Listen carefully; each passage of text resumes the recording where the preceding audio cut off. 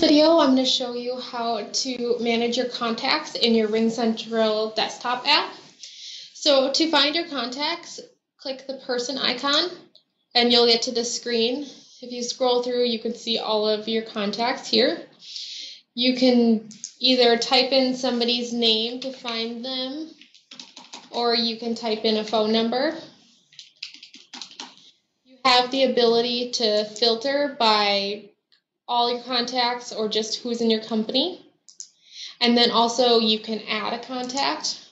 By adding a contact in here, it will also link to your Outlook if you use Outlook.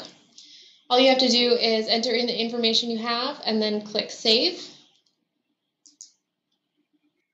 To get more information on a contact, all you have to do is click their name and you'll get to their contact details. We can see here their extension, their direct line, and their email. That's just the information that I have added in. From this screen, I can also call them, send a text, or send a fax. And one other thing to note on here is the star is lit up blue. This means that I have added Daniel as one of my favorites. If I want to remove him as a favorite, I just click the star and it turns white. To add him back in, click blue.